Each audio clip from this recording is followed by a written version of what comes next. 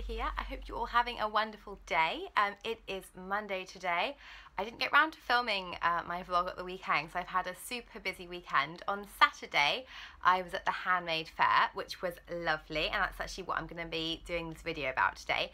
And on Sunday, I went up to my parents' house for a huge family reunion type thing, and it was a big party, which was really nice as well. So I've had a brilliant weekend, super busy. I've been at work all day today, settling in our new kids, which has been lovely as well, and now I'm gonna chat to you guys about the Handmade fair. So for those of you who don't know and who haven't been following on social media, because it's been huge on social media, I have to say, the Handmade fair is organised by Kirsty Allsup, who, if you're not in the UK, you might have to Google because she's awesome. She started out making TV shows about like renovating your house, no, selling your house, and then she started them about crafts and renovating your home the handmade kind of way, and now she's got this big handmade fair every year at Hampton Court Palace. Which is lots and lots of fun. So I went with 3 friends of mine and we had a really great time. If you want to check out some photos of the day, you can take a look on my Instagram, which I will link down below. It's at Rosabella Angelica. My setup's a bit different today. It looks kind of messy behind me. I do apologise. This is boyfriend's wardrobe and this is very messy coat rack. So yeah, but it's because it's kind of, well, it's dark outside, it's getting dark so early, and this angle had the best light, so I'm really sorry about the messy coat rack. We own a lot of denim jackets, it turns out. I'm looking at that like, but never mind. Anyway, so we went to the Handmade fair, and the first thing that we did when we arrived was kind of scope out the situation, and it was enormous. It has 2 enormous tents for shopping, which was obviously awesome.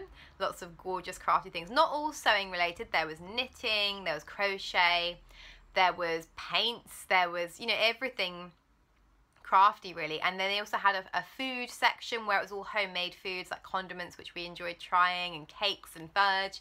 And we had some lovely fancy chips, and my cousin who I went with had some really nice paella.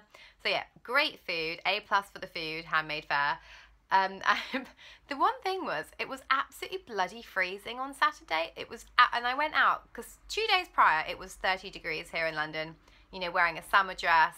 It was actually too hot to be like going back to work, you know. It kind of still felt like it should have been summer holidays. Because it was absolutely boiling. But then on the Saturday, it was just so cold and really windy. I wish I'd have worn a proper winter coat. I just wore like a cardigan, one of my knitted kimonos. Well, not one of my knitted kimono, which I think I've shown you before.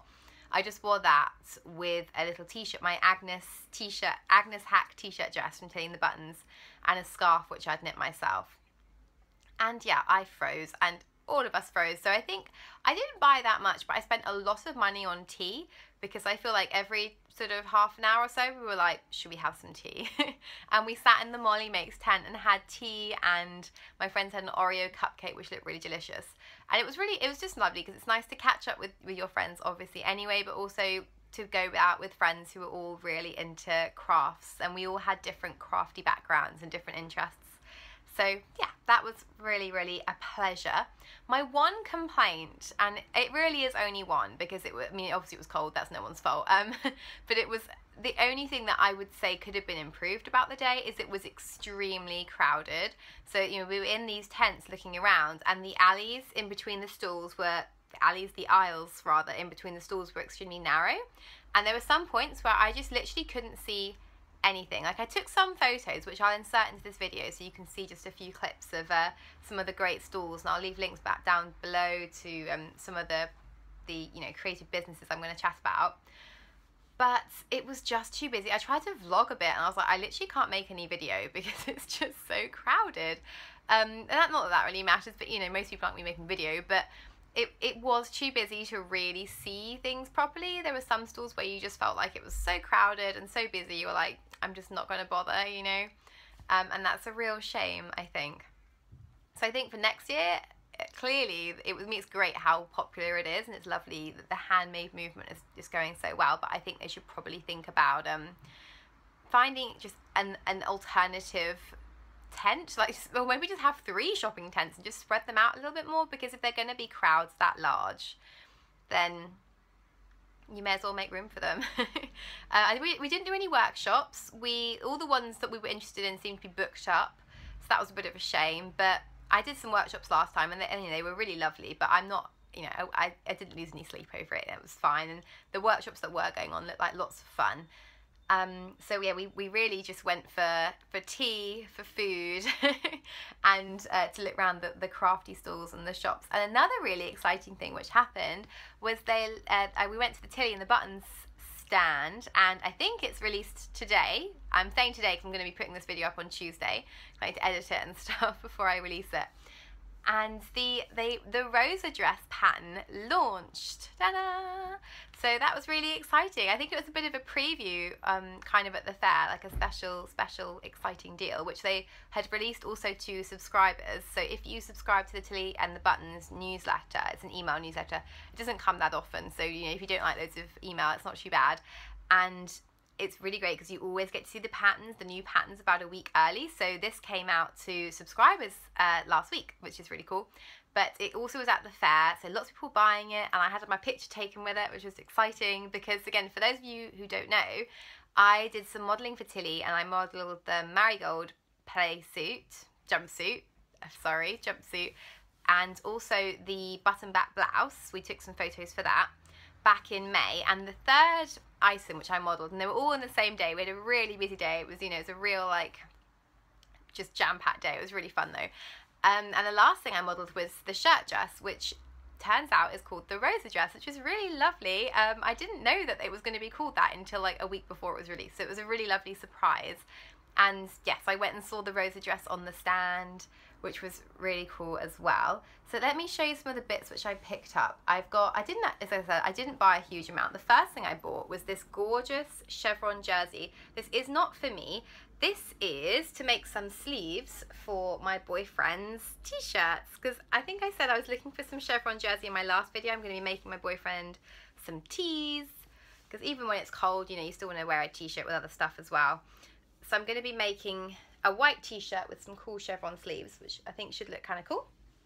This was £10 per metre, but I only bought half a metre, so it was only £5. And I bought it from, I've got a stack of different leaflets and things here.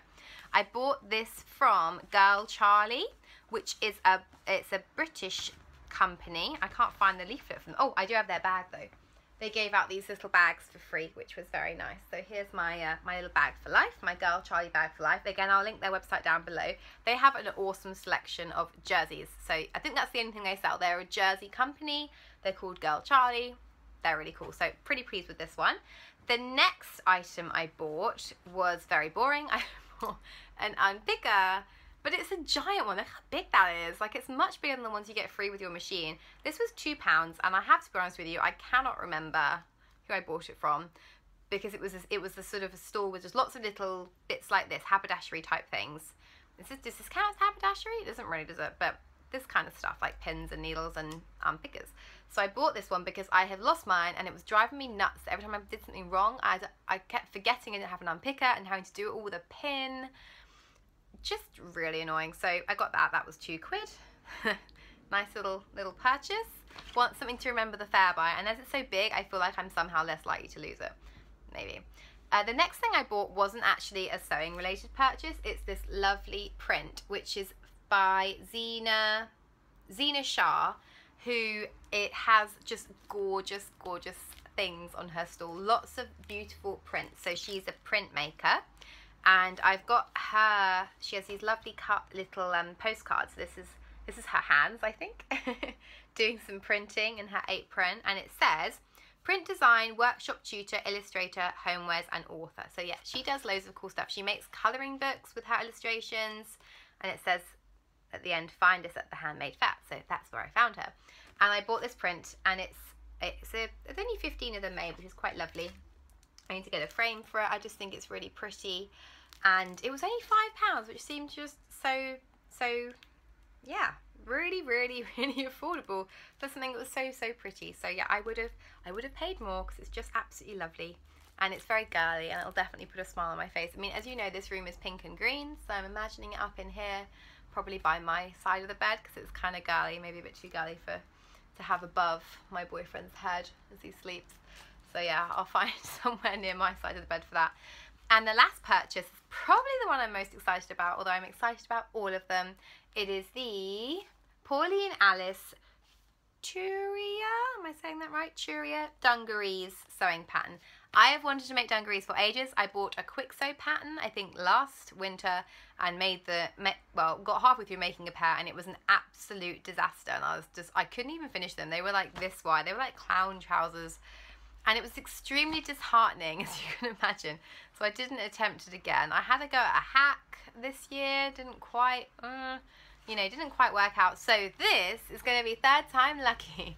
I'm hoping. Anyway, so these are Pauline Alice. I've never used a Pauline Alice I've never used a Pauline Alice pattern before, but I've heard very good things. I always, before I buy any pattern, Google image it, because I find that it's the best way to see what that pattern's actually going to look like. And this looks gorgeous in all of the versions all the bloggers have made. It looks fairly simple, to be honest with you. It has little pockets on the bottom. Let me show you the close-up here. So you could do them as shorts, or you can do them as trousers. So short dungarees or dungarees with trousers. So yeah, I'm really excited to give these a go. I think this is gonna be, I just stabbed myself in the throat. That was really silly. So I'm quite tired. It's been a long day. Sorry guys. So yeah, I really wanted to show you these things. I was like, I don't want to wait till next weekend, because you know, the excitement of the fair, I'll have forgotten something. Yeah, anyway. And yeah, I'm really excited to give these a go. They'll probably be in my October haul video. I have already got some denim for them, because I'm very keen to make these up. So yeah, I will be sharing that with you in the October video. And I think these are going to get sewn up very quickly, because I'm super duper excited. There's a couple more business cards from companies which I just thought were really lovely. This is a gorgeous one. Look at that. Cloth and Candy. Gorgeous fabrics. I've already shown you the Zeena Shah cards. Really cool. The Eternal Maker is where I got the Pauline Alice pattern from, and their stall was awesome. Always, I'll link all these people down below. Oh yeah, I'm really tempted. I don't know if any of you guys have tried them before, but Gather Patterns had a gorgeous stall, and all the illustrations on their patterns, everything was just, yeah, super pretty. And this one I really liked. It's called the Azair. Yeah, I think you would pronounce that Azair. It's got that air sound in the middle. It's just gorgeous, and you can make it as a dress and a top. And I'm really into my frills and that kind of business at the moment. So yeah, I'm pretty tempted by this one. And ooh, you know what else was quite good? They gave out some discounts. So if I want to order it, I can do that and get 10% off. So yeah, that's kind of cool. Ooh, tempted there. Yeah. And what else haven't I shown you yet? Oh yes, looks really cool. The London Craft Club. So you can go along, and they do all different workshops. So I will again link them down below, but really, really lovely program. Sadly, I think this should have some details in it. If it was, I don't know, it just seems logical. I was hoping, if I picked this up and got it home, and I thought, oh, there'll be information inside on what courses they have, but she doesn't have the course schedule in here. So I guess this is something that they produce, and it has more longevity if they don't put the dates in, I guess. But we looked at their timetable, and it looked really, really interesting. So yeah, I'm going to be having a look, and some of them are free. There's like free evenings where you just turn up with your crafty project, and you get to sit around and chat and drink tea with other crafty people. So yeah, I thought that sounded kind of cool. Anyway, that is everything for today, guys. Please let me know down below if you were at the Handmade Fair. And if you were at the Handmade Fair, did you get anything lovely? Did you do any workshops, buy anything lovely, find out about any cool brands that you didn't know about? We can chat about that down below. Anyway, that's everything for today. Thank you so much for watching. I will see you again soon. Bye.